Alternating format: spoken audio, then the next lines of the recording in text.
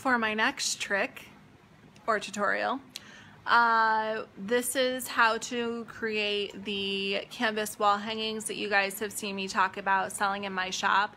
I also sell them with doormats, like as a set, and it's an easy way to make money. So I absolutely love the canvas wall hangings. These are more and more popular. Kind of now that the home decor market has become inundated with hand-painted signs and vinyl signs, more people are looking for alternative options for what they want. So some easy alternative options are reverse canvas, which I just did a tutorial on, and canvas wall hangings. Home decor is such an awesome market to be in. I know that a lot of people in this group do shirts. I personally don't really do apparel, and the reason why is because I don't like all the variables of, you know, different materials, the different problems that come with doing shirts, so on and so forth, having to special order them, etc. So home decor is such an awesome and thriving market, and it's easy to adjust, which is what's really nice too. So I started out, if you've seen any of my videos, I started out doing wood burn bottle openers, and then I moved into etched glassware, and then I added signs and etched humidors and, you know, towels and coffee mugs and so on and so forth. And I'm constantly expanding in those avenues and kind of tweaking my designs to what actually sells and what's trending. So, you know, right now Joanna Gaines is still hot, so farmhouse is my main market, which is why my business is called Of Love and Shiplap. But the designs and stuff that I put together for you guys that I put in my shop are what's trending in other niches beyond farmhouse, because I want you guys to have stuff that's actually going to sell. And I know that there is a certain like for some of that eclectic, want to be bohemian style stuff. I don't really know what else to call it. But that's a pretty limited market for something that has longevity. And my goal is not to give you guys designs and stuff that are going to be outdated 6 months from now, a year from now. So a lot of the stuff that I designed for you guys is designed to have a bit more evergreen in the handmade market, so that you can still be carrying it for the next couple of years as trends change, because some things do stay the same. Some people like their specific type of decor and go with that. So this tutorial is going to be on how to do the canvas wall hangings. I absolutely love these. I'm going to be doing that with the Sub That Sublimation Canvas, which is in my shop. This is a 100% polyester high art grade canvas. So this is not denier fabric. I know that Condi sells denier. There are some pretty key differences between denier and the Sub That canvas. The main one is the weight and the usage. So denier is typically used for boat seat covers and awnings. I definitely think it's a good choice, like if you're doing some canvas wraps, like canvas photo wraps and that sort of thing. But in terms of a canvas wall hanging, especially one that you might be putting outside, which a lot of my customers do want theirs to hang outside on their door, and actually the one I'm making today I'm going to hang on my door. So with that in mind, you want something that's a bit more durable. And I actually just upgraded the canvas because a new option came available from the manufacturer I buy from. So the one that I just like finished the last roll of is 10 ounce, and the new one is actually 11 ounce. So those of you who are getting any of the orders that shipped out yesterday or are shipping out today, tomorrow, and Friday, you're going to be getting the newer one, which is slightly thicker. The price hasn't changed, even though it's thicker. It's just that they had that one available, and I thought the more weight was definitely a better option for some of this stuff. So the canvas doesn't have any kind of a coating on it, so when you are using it outside, you want to use UV protectant spray. You can pick that up at any hardware store. I use one called Ray Block, which I just order on the Home Depot website and then pick it up in store. And that's pretty much it as far as that goes. So if you get the canvas, turn around. You can see it's got kind of a shimmery on one side, it's a little bit duller on the other. You're gonna sublimate on the shimmery side. And the big question is always the difference between art store canvas and something like this. So as you should know, sublimation cannot be done on cotton. Sublimation requires polyester or some sort of polyester substance for the ink to bond to, and that's because polyester is a porous man-made fiber, while cotton is a non-porous natural fiber. And the way that sublimation works is the high heat opens the pores of the polyester, and then that converts the ink to a gas, and it gets trapped inside the pores when it cools, and voila, all the beautiful stuff that we make. So a lot of the subgroups talk about using polyacrylic. So this is regular art store canvas, double primed gesso. You can see it's kind of beigey on the back because that's what normal art store canvas looks like. And this was actually just a piece off of the one that was originally on this frame. And I did this with 3 coats of polyacrylic. I let it dry for 24 hours and I heat cured it for 60 seconds.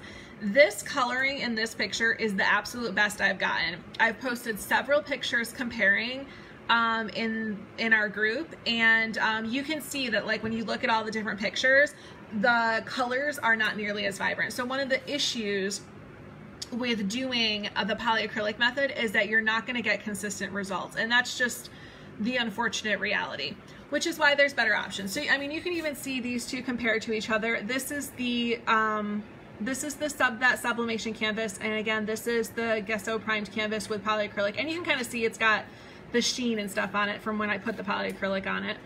And you like the colors, there's no comparison. Those colors look way more amazing. And then if you just saw the other tutorial, you know that this one is the Sub That Polytex over top of just traditional gesso primed canvas, so that it has a polyester intermediary medium to stick to. And you can see this has more of a fabric look, obviously, because the Sub That Polytex is fabric.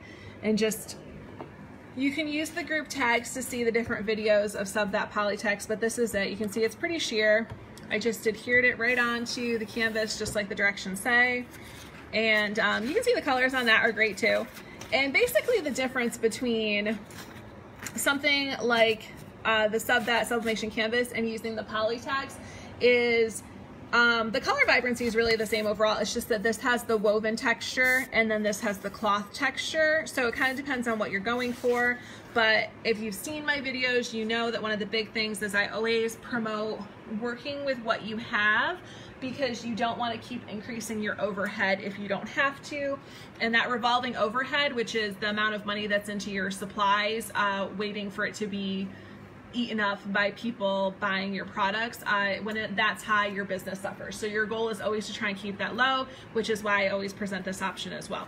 So that's just kind of a color comparison between this and then, as you can see, these other ones and this. Okay, so this is going to be a pretty quick tutorial. This is the Sub That Sublimation Canvas. I'm going to go ahead and pre-press it. Now, pre-pressing is important with most stuff that you're going to sublimate, because it helps get out the moisture that's in the fabric. Moisture leads to shrinking and ghosting when it's heated, which is obviously not what any of us want. So I'm just going to go ahead and put this on here. And there's some butcher paper on top because we don't want to scorch it. Be careful. We're just going to heat this for about 20 seconds. We are at 400 degrees, which is the appropriate temperature for a canvas, no matter what kind you're using. Let's see if I can, there we go, move you guys up a little bit. Still like learning all these little levers on the tripod. There's so many of them.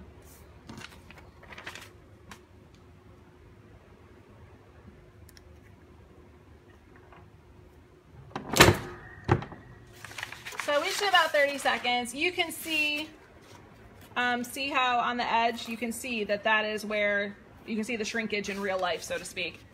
Oh, shoot. Okay, so I just used the butcher paper I just used on that reverse canvas tutorial. You can kind of see it. So let me grab a different piece of canvas since I just screwed that up.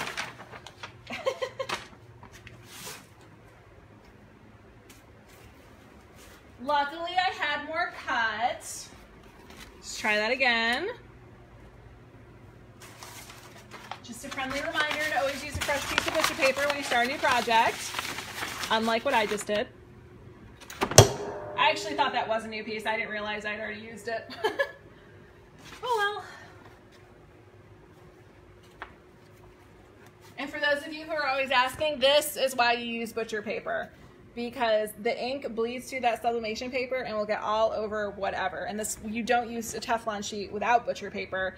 You'll see I use a Teflon sheet on different things, but most importantly is always to use butcher paper or parchment paper, something that can create a barrier. Some people even just use copy paper and it works just fine.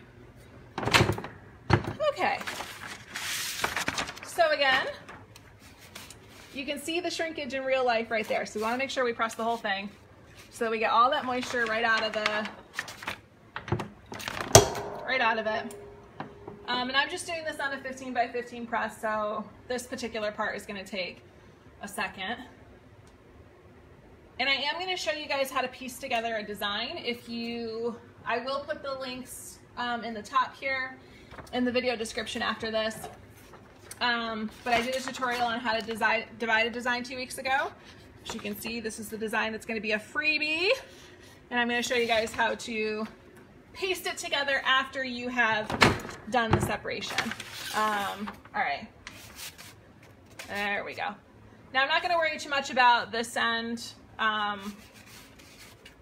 because this particular sheet of canvas, I'm going to give a little bit of press. This particular sheet of canvas is 12 by 18, but we're actually going to be trimming this down a little bit for the door hanging that we're doing. So, all right. So I'm going to let that sit there for a second. I'm going to turn this so you guys can kind of see what I'm doing. Okay. You guys see this all right? Move a little closer. Okay, so you can see that I divided the design into 2 pages. This is necessary if your design is bigger than your print space. For me, these were printed on the SG400 on text print R paper using Sublimate ink. I printed direct from Inkscape, which is where I did this design. And the downfall of Inkscape is that it really can only print 8.5 by 11 or either 8.5 by 11 or 8.5 by 14. Sorry, it doesn't have the capabilities to print larger than that. So what we're gonna do is when you divide your design, I will link these tutorials that I did before. You wanna make sure there's a little bit of an overlap. So what we're gonna do is we're going to trim down one piece of this and then we're gonna line it up. We're gonna trim down the top one so that we can line it up over top of the bottom one. So I've got my little guillotine paper slicer. This is just from Walmart. It was, I don't even know, 25 bucks. I don't particularly care for this one because this part's plastic and my previous one was all metal, like an old school teacher one, and I definitely preferred that one. So we went ahead and cut off. I cut a little more than necessary because we're gonna do the overlap, so you know, it's not really the end of the world. So the way that I do this, let me get this out of the way so I don't drop it on my hand. So the way that I do this is just, we're gonna line it up, and once we get it lined up, we're gonna put a piece of double-sided tape. So let me see if I can get you guys a little bit closer. Okay. So with the overlap, you're basically making sure that you have got everything lined up perfectly. There we go. So I always like to use something handy like a paperweight. As you see my videos, you know that my paperweights are just objects I have floating around. So I'm gonna put that there so we kind of have, we're kind of keeping it straight. And I always just start with a little piece of double-sided tape. This is nothing special. This is regular double-sided tape from Walmart. I think I got a pack of 3 or 4 for like $5. It's nothing special. It doesn't need to be heat sensitive, and none of that really matters because it's going to be on the inside of the paper. So what we're going to do is we're going to stick a little piece right on here, and then we're going to go ahead and line this back up. All right.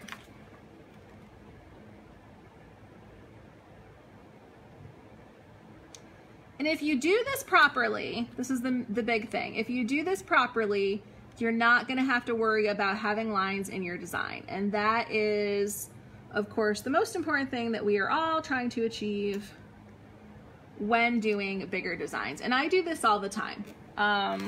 Okay, so we're gonna do that. And then we're gonna go ahead and, you know, stick a bigger piece. I'm gonna kind of turn it because it's a little hard for me to see.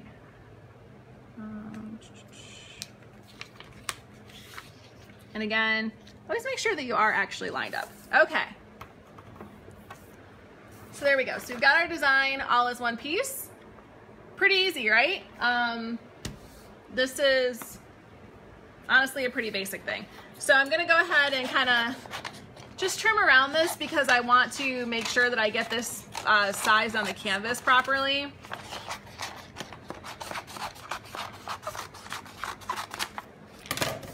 And since this is for my own house, I didn't worry too much. I actually did not center the design on the page before I printed, so I messed up that little piece right there, cut off some berries.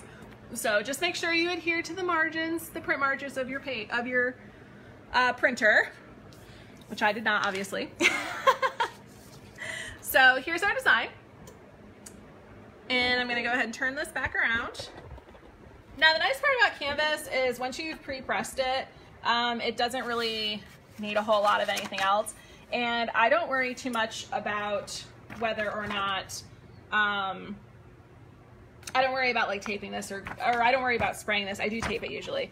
So I'm gonna go ahead and turn this way so I can see it a little better.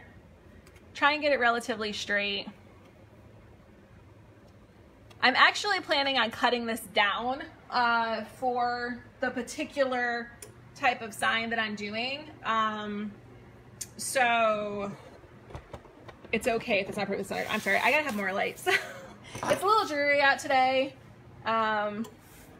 because there's that hurricane coming up the coast. So I'm gonna use my little laser level. Oh, here, sorry. I'm gonna use my little laser level to make sure that it's straight.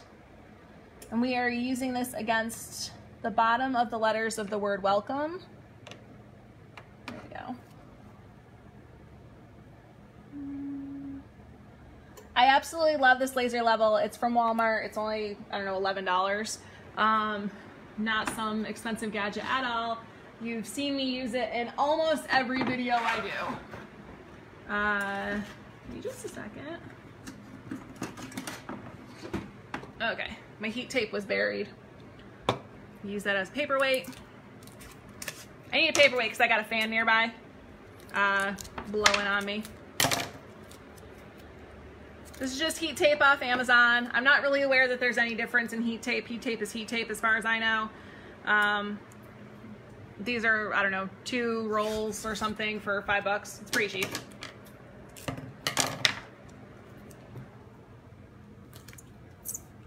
Okay. So we've got our design taped on. We went ahead and pre-pressed to help alleviate the issue with shrinkage, which causes ghosting. And we've got our piece of butcher paper that I used to kind of flatten it out earlier, so not one that has ink on it. And we're gonna go ahead, you wanna have medium firm pressure, 400 degrees. This only needs 60 seconds, but if your heat press loses temperature, and if you see, because I have a cheaper heat press, it just lost 2 degrees, actually 3 degrees, there we go. So I have this set at 70 seconds to give it a little bit extra time to make up for the fact that it's losing that temperature. So that's something you always want to pay attention to because a lot of people don't get the same results because they're missing that one little thing. So you can accommodate your heat press losing temperature by either increasing the temperature by 5 to 10 degrees or by increasing the time that it's working.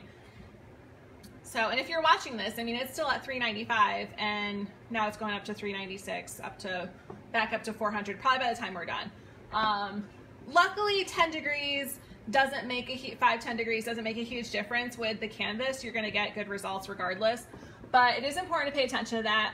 That was a problem I noticed I was having with my doormats, and I did a live video that just did not go well for several reasons. And one of them was that I realized that I hadn't adjusted my pressure and I hadn't handled that. Woo! That's hot. All right, let me get this off of here because it is very hot. All right. Look at how gorgeous those colors are. Okay, hold on. I love this design, just so you guys know. So again, this is going to be a freebie later today. And let me kind of tilt you guys down a little bit. Okay. And you can see I'm going to be doing, if you guys saw, Angelo did a tutorial last week, or I think it was the end of the week before, where he showed you guys how to put text inside of a shape. I'm actually going to do one this week, but I'm going to show you how I did. I'm going to show you the same feature, but I'm going to show you how to do it with text. So you see how it's lighter in some of these places and like textured? That's because I typed the word and then took it out of the pumpkin to get that fun texture and look for you. So I'm going to show you guys how I did that in a tutorial. Probably this weekend. I'll put up my schedule for design tutorials later today as well. All right, so now that our canvas is ready, it's time to turn it into a wall hanging. So the first thing you're going to need is some wood strips. These wood strips, this is going on the inside, so I didn't even bother taking the sticker off. But these are from Home Depot. They come in a 4-foot length. You can't actually see what that says, but it's about 257. Yeah, 257, 247 for a 4-foot length. And then I went ahead and cut them into 12-inch lengths. So you can kind of see, there they are.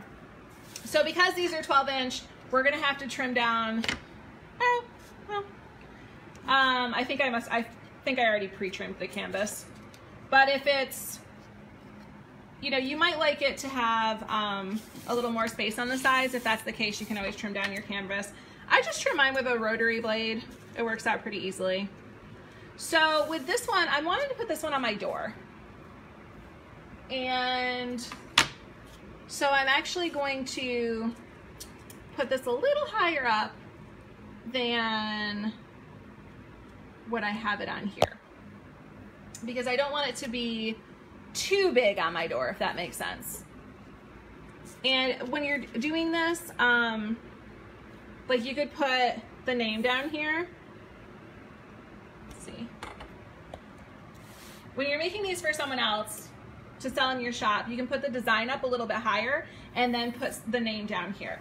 And the reason why I didn't do that is because my housemate and I are not a couple. So I didn't really want to put either of our names on here. Although both of our last names do start with a C, so I did think about doing that. But anyways, I'll make sure to put the name of this font as well so that you guys can match it if you are going to do one of these and you want to put the names on for your customers. So I just want this to be a little bit shorter because it is going on there. So we're going to go ahead and, my laptop's kind of in the way. Okay. So I think I got to turn you guys a little bit to give you a better view. Okay, so assembling these is relatively quick and easy. The things that you're going to need are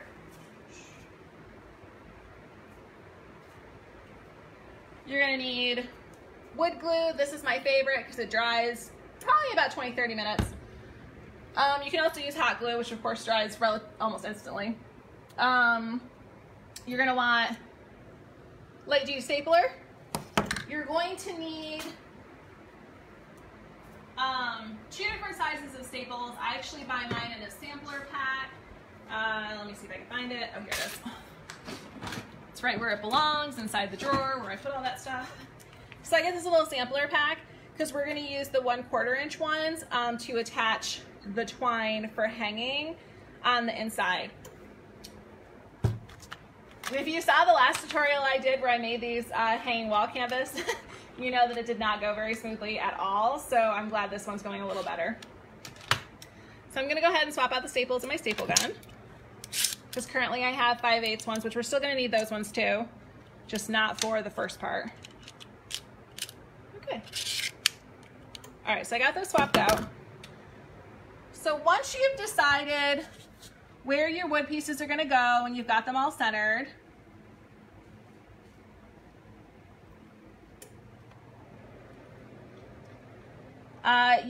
the easiest thing to do is just kind of mark your canvas. And because we have this extra down here, I'm gonna be cutting that off anyways. So I'm actually gonna mark, I'm gonna mark it there. But you can also just mark it with a piece of masking tape, anything really that will help you know where to line this up next time. And definitely make sure it's straight. That's probably the most important part, especially when you're selling these. Okay.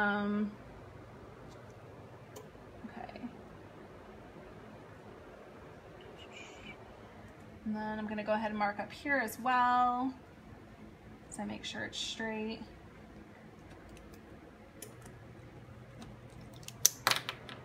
Okay. So again, I'm making this one a little bit smaller because I want it to go on my front door, and because I don't have a name or anything on the end of it. And actually, I'm gonna move this down a little bit. There we go. Okay. So I'm gonna go ahead and just kind of trim down by my little marks that I made to make my life easier. And of course, if you're doing this the full size, you can just line up the edges accordingly, so it's not such a big deal. All right. So what you want to do is, once you get it right straight, you're going to pick them both, straight and even, I should say. You're going to pick them both up and flip it over. Okay. This is where our handy dandy paperweights come in. In this case, we're using craft spray. So I'm going to put it there. Again, always make sure that you're lined up straight. Always double check. It honestly does not hurt to double check. Double check, triple check. It'll save you a lot of time. All right. So I think I got this. I'm gonna go ahead and put a little bit of wood glue. You don't need a lot of this. Wood glue is one of those things. A little goes a long way. I just put some dots on there.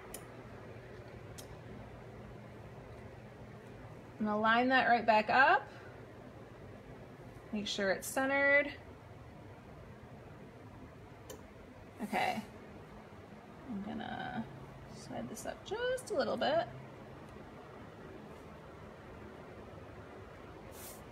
Okay, I'm gonna flip this over, sorry. So it's already starting to stick a little bit, which is great. And I didn't cut this perfectly straight, so that's why it looks like that. But I'm gonna go ahead and take since this has got the 1/4 inch staples, and I'm just gonna give this 2 quick staples to make sure it stays in place.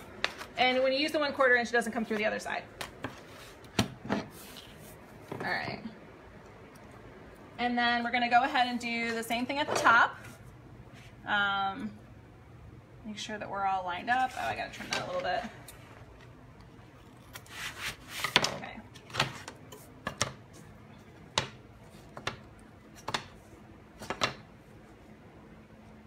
Make sure that we are all lined up.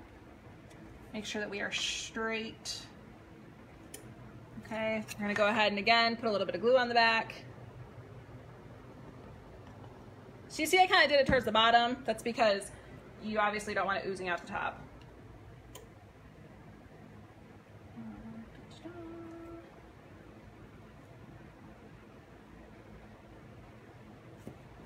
All right, you guys see that all right? Okay. So I'm gonna go ahead and press it and hold it for a second because we are gonna wanna flip this. It's a little bit trickier on the top. I'm gonna kinda turn it like that. This glue does give a hold pretty quickly, which is why I love the Type Bond glue so much. You can get this at Home Depot. I think Walmart carries it too. And so again, but on this side, we're gonna do the staples as well, but we are going to put a little bit of our baling twine, because this is what we're going to hang it with. You don't need a lot. I usually recommend doing just over the width of whatever the design is, or whatever the canvas is. So I'm going to go ahead and stick this on the end. Can you guys see it? Nope, I'm off the camera. I'm going to go ahead and stick it on each end and staple it.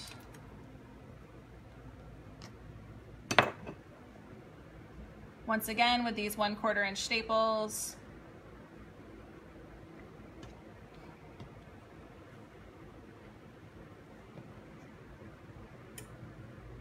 And I like my string to be about 1/2 inch from the edge of the canvas. So there's that, or the 1/2 inch from the edge of the wood.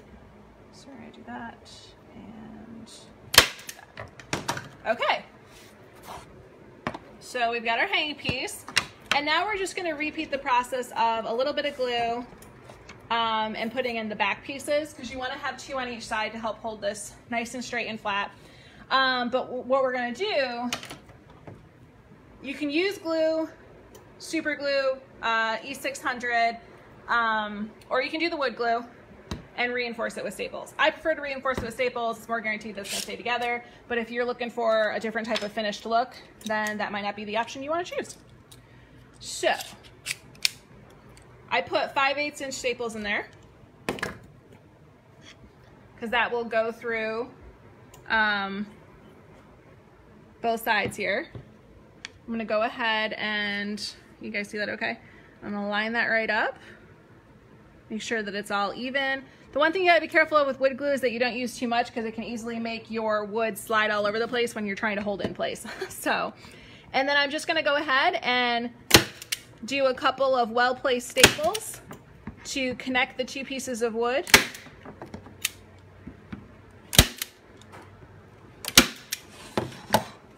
And you can see they are nice and bonded together, and then the glue will help them stay together just perfectly. I'm going to go ahead and do the other side. And same thing, we're going to go ahead and put some glue on here. Now it helps to put a little extra staples when you're doing the top one to accommodate for that string being there, because you're not going to get the same tight bond that you got on the bottom because of the gap. So I usually do one pretty close to the string.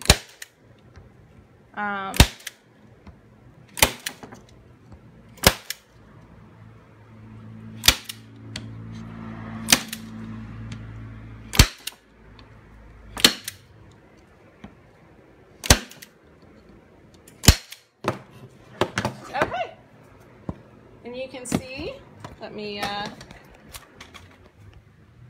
we've got our little wall hanging. We'll go out here. It's raining already.